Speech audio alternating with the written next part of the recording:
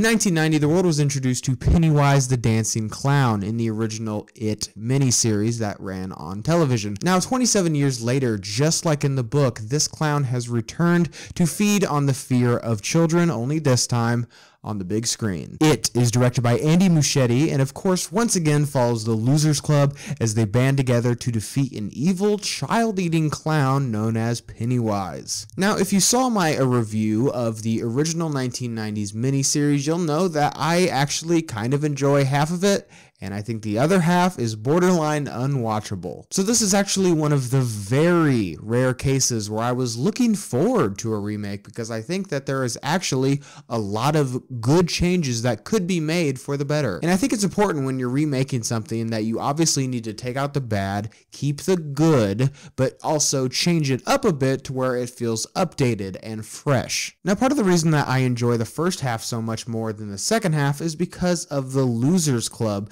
And thankfully with this new film, the entirety of the movie is focused on these kids. There's not one flash forward to them as adults with their problems that you could not care less about or anything like that, so that's automatically a step forward in the right direction. I thought all of the actors and actresses that played the members of the Losers Club did an excellent job. Uniformly, I think that they were all very funny. Almost all of their jokes landed, which I was very surprised about. And it's actually proving really difficult to pick a standout in this movie as far as the children go because they all did such a good job. And I also appreciated that the kids in the Losers Club actually act and sound like kids their age. So the kids work, that's great, that's awesome, that's incredibly important, but none of that would matter if the clown sucks. Now, Bill Skarsgård does actually have a lot to live up to because Tim Curry's performance in the original It is pretty legendary and by far the best part. So it's going to be an uphill battle to try to go toe-to-toe with this iconic performance. Thankfully, Bill Skarsgård does not try to do an impression of Tim Curry. Everything that he brings to this movie is fresh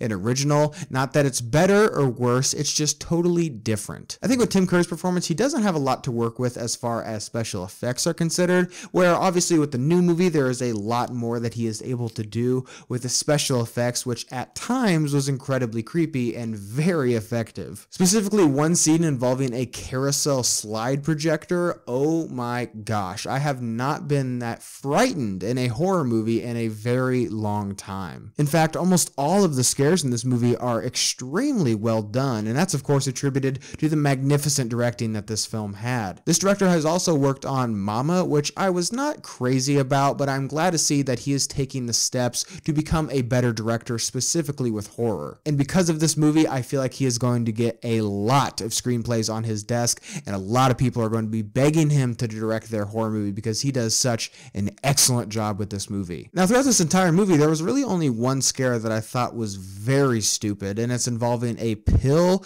and a leper of sorts. I don't know, I just didn't think it worked at all in the movie, and it just came way out of left field, and it mostly just came off as silly. Now, even though I loved this movie and I was very pleased to see what they were able to improve on, I'm still not 100% convinced that the follow-up to this movie will be any better than the original. Because even with the miniseries, my problem wasn't necessarily the first half with the Losers Club, but when they were adults. But because this movie was as good as it was, I'm going to try to remain as optimistic as possible, so I hope that the part 2 of this film is significantly better than the original, which shouldn't be that hard because it is awful. I strongly encourage all of you to go see this movie, especially if you are a fan of horror. This is one of the best movies of the year. It has heart, excellent performances, and most importantly, it's scary as hell. So did you guys see it? What did you think about it? How do you compare it to the original 1990s miniseries? Leave your thoughts and opinions down below.